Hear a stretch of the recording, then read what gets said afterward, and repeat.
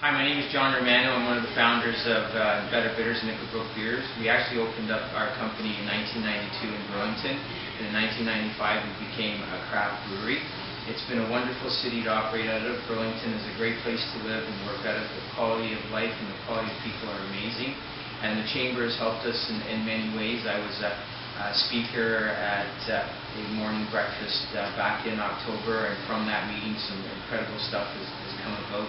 We have a wonderful new banker and possibly some new partners to engage some expansion opportunities with. So the Chamber's been a wonderful place to do business through, and the city's been a wonderful support for us. We've grown rapidly in the city, employing more and more people, and networking with different festivals and stuff. In the summertime, there's always activities down at the park, and most of the supporters are great down there with our product.